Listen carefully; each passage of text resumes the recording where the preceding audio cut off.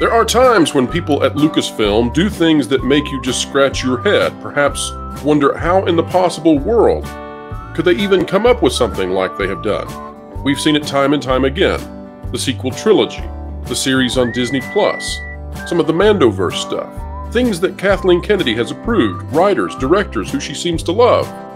In this case, one of those writers has said something so stupid, it seriously deserves its own award. Let us introduce you to the one and only Jon Kasdan.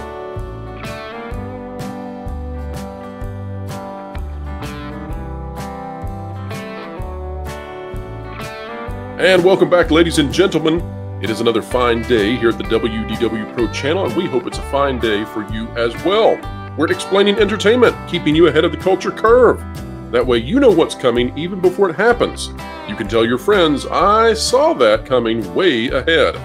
Well, today we are helping you understand just how dumb, just how utterly stupid the people at Lucasfilm must be. We hate to say that. We hate to impugn such a grandiose studio, yet that is where we are, as we are dealing with Jonathan Kasdan, who has said something so pitiful that it deserves its own video. And given that he has worked on Solo, a Star Wars story, given that he has worked on Willow, given his pedigree, his family history, we knew that you all would want to hear about it.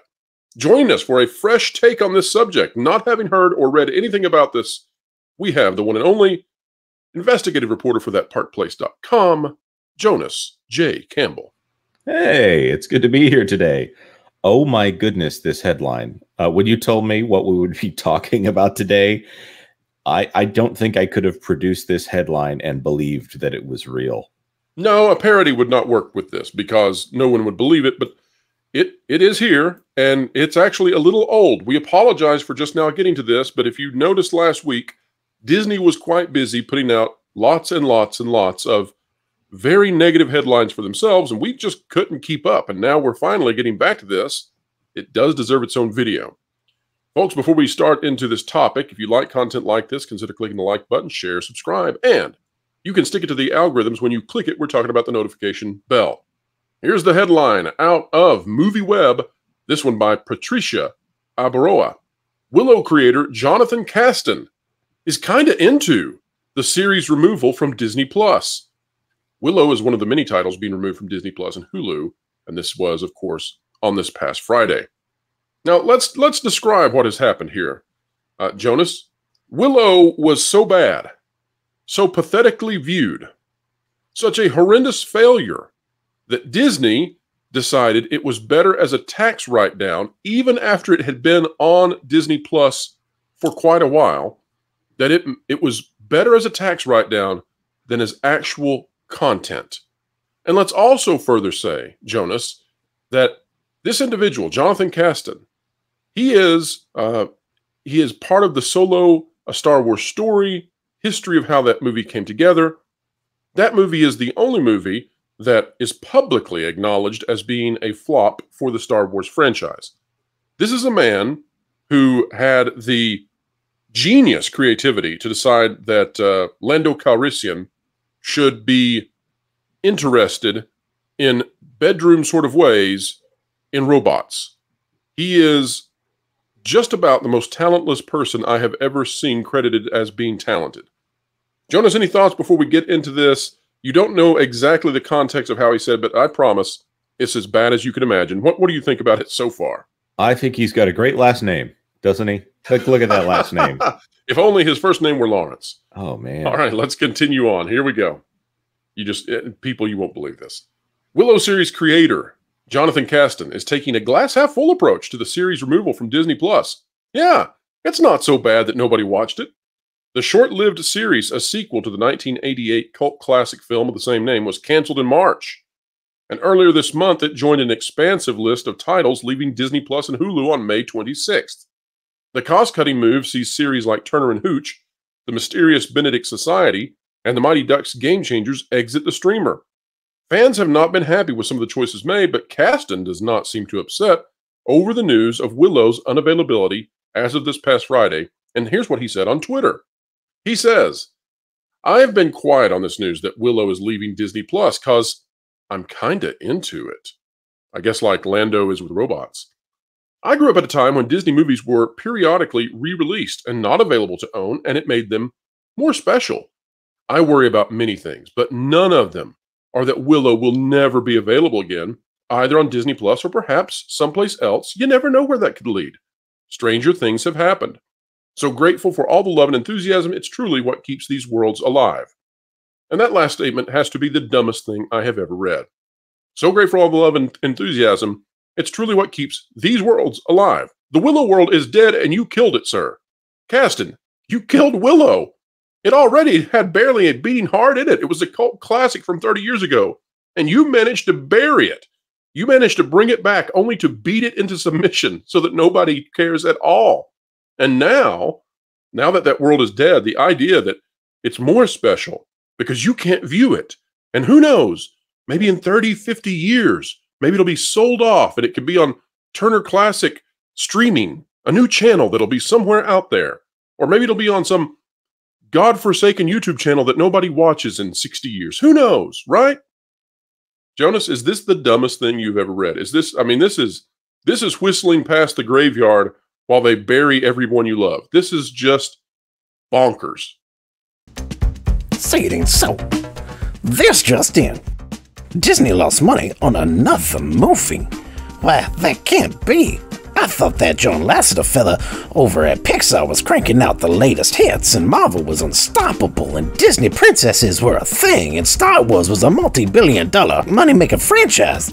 I overheard you talking about Disney, and wanted to let you know you're really behind the ball.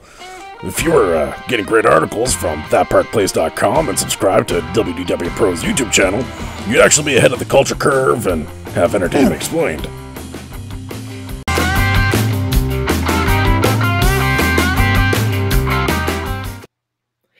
Let me tell you why this works, and let me tell you why this doesn't work. The first reason why this works is Jonathan Kasdan is referencing the perfect Disney Vault strategy.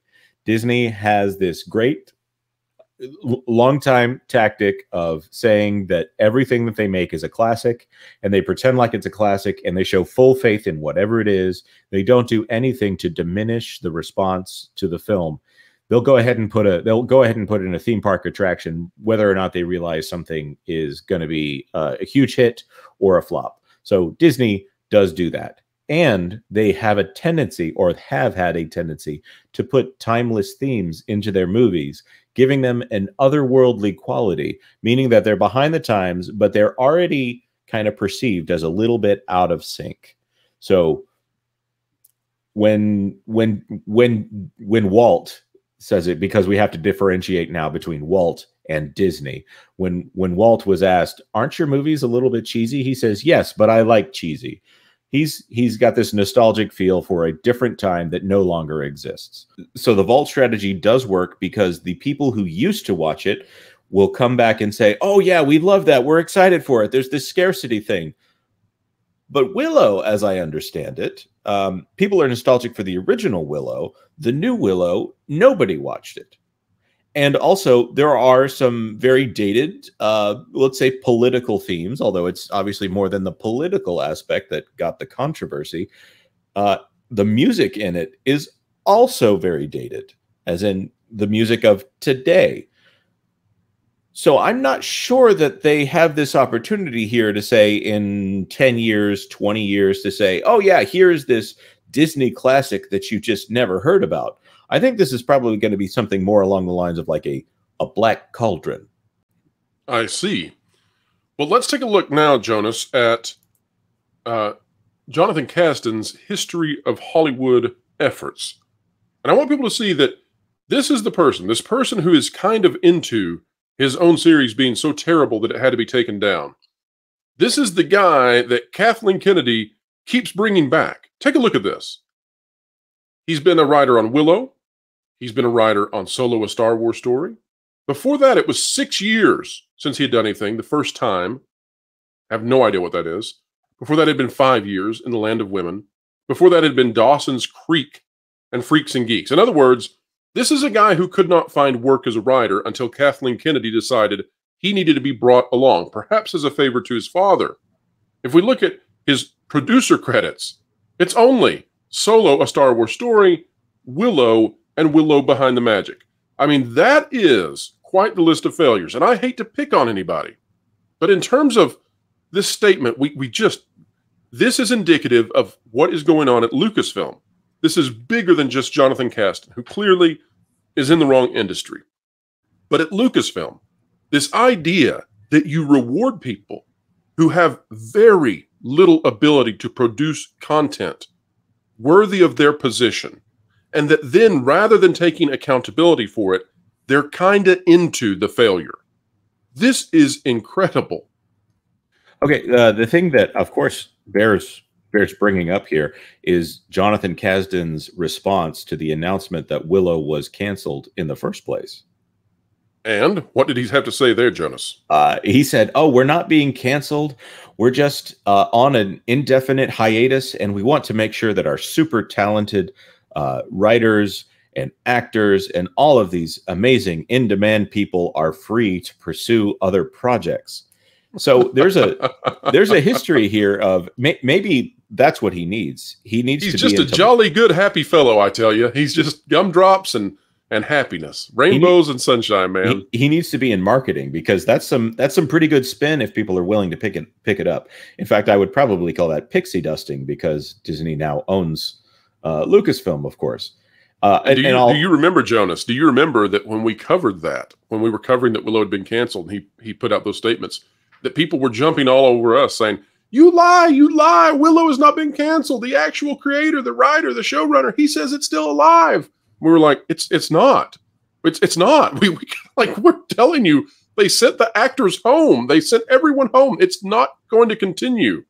And I think they need to be thankful for it, because yes, Willow will now live in legend.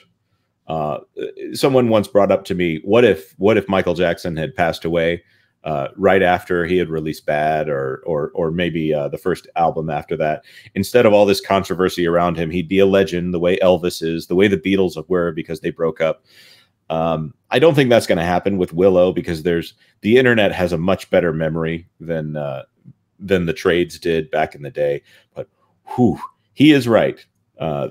They are doing him a favor by getting rid of this show, but I don't think it's the favor he's saying.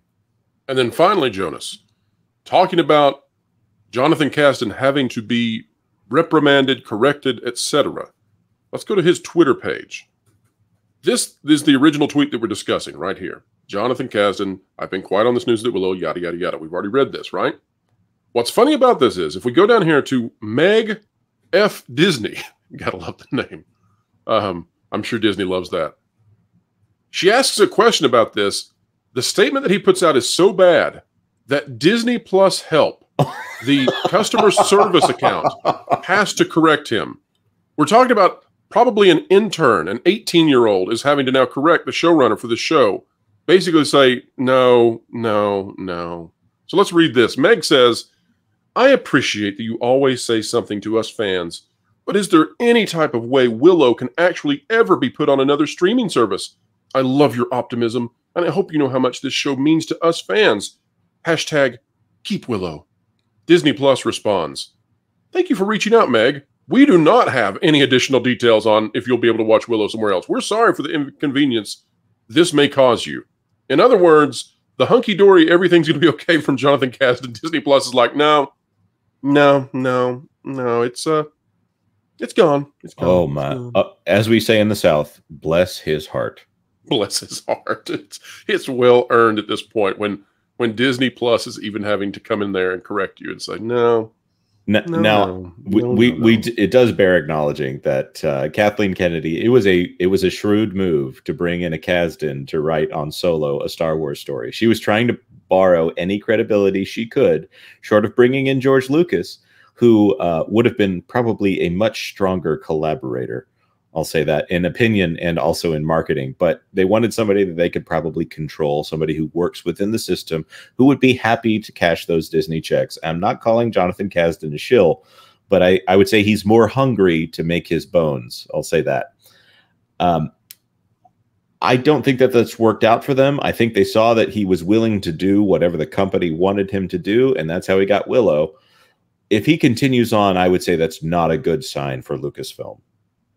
The thing to think about here, Jonas, is that, we're being rough with Jonathan Kasdan. He has not produced content that has succeeded in any stretch of the imagination. But at the same time, he's a human being. We do not want to make fun of him, mock him, etc. The response makes that difficult. I mean, it's tough, given that you're failing and you're confidently, happily failing. That's weird. But really, the blame here, as you have correctly identified, goes on to Kathleen Kennedy. She is someone who should be able to pick out talent, should be able to filter out who is talented and who is not. And clearly, she just doesn't have the ability to do so. Time and time again, she goes back to the well with people that just don't produce at any kind of level that would be acceptable. You look at Rian Johnson. She wanted him to do a sequel trilogy, or a sequel trilogy, even before The Last Jedi had made it to theaters. You look at James Mangold. We now know that the Dial of Destiny, Indiana Jones 5, is just terrible. Review coming when that comes out, and I am not feeling too happy about having to go watch that film to do so, but she has already given him a Star Wars movie. We don't think that'll actually happen. And here we have Jonathan Kasdan. He clearly has no ability when it comes to Star Wars or a solo Star Wars story. And then she gives him a promotion, puts him completely over a series, resurrecting one of the key franchises in the history of the studio, and it fails. She just seems to promote and get behind those who should not have anyone behind them, but rather they should probably be looking at career changes, honestly. And there's no accounting for taste, obviously. Everything that she's been attached to it hasn't hit with the audience in the way that it needed to in order to justify the content spend at Lucasfilm. And I think as we get farther away and more people talk and more information gets out there, because once the information is out there, it's not going back in the bottle. We're going to see what's been happening at Lucasfilm over the last 10 years. I think it really did pass away when it went to Disney. And I don't want to be one of those people. It's been a joke among us all that Star Wars is dead is now my catchphrase. It was a joke that we told, and we keep telling it. It's an inside joke. But they seem to want to make that joke actually be real. They're really struggling to make it manifest. They're turning me into a prophet. That's right. Well, I tell you, this was a fun conversation. We hate to pick on any one individual. We don't recommend that you do that. In this case, there's just no way to cover this topic without having to say, what in the world? So, folks, here's a way that you all can avoid that. We all mess up in life. There are times when we make errors. There are times when we are involved in something and we should not be involved in it. Not in like a moral way, but just like, for example, if you can't cook, you probably don't need to be making the quiche. And if you're stuck making the quiche and it turns out to be terrible, it's okay to just own it and be like, guys, you don't have to eat it. I should not have done this. And if you find yourself in charge of a TV series, a streaming show, and you just poop the bed like Amber Heard on a bad day, it's okay to say, I pooped the bed. Please don't watch this. All right, Jonas, as we wrap up, please share with the audience, where can they find you on this great, big, beautiful web out there? Well, I'm a writer for That Park Place, where I like to do some investigative journalism. I'm way too active on Twitter. And I also am the producer on the Pro Show on this channel on Thursdays, 5 to 7 p.m., or maybe more. Ooh. Well, folks, if you like content like this, consider clicking the like button, share, subscribe, and you can stick it to the algorithms when you click it. We're talking about that notification bell. Please drop a comment down below. Tell us if you think Kathleen Kennedy has also pooped the bed. And tell us if she should now own the damage that's been done to Lucasfilm. Or do you go all the way back to Steven Spielberg and blame him for hiring her to serve him coffee? Maybe it's his fault all along. Whatever the case may be, we covet your comments, so drop one down below. If you're not yet a member of the Pro channel, the WDW Pro YouTube channel, it is the cost of a coffee. Well, not even a Starbucks coffee, half of that. So consider becoming a member and getting more exclusive content. If you do, we're about to put up a video that has Lauren Connor dancing with a literal internet troll. It's the kind of stuff you just can't miss. Wherever you are, whatever you're doing, keep learning, keep growing, and keep having fun. Make sure to catch The Pro Show Thursdays 5 to 7 Eastern Time. Entertainment explained, the culture curve conquered, live with Pro and all his friends.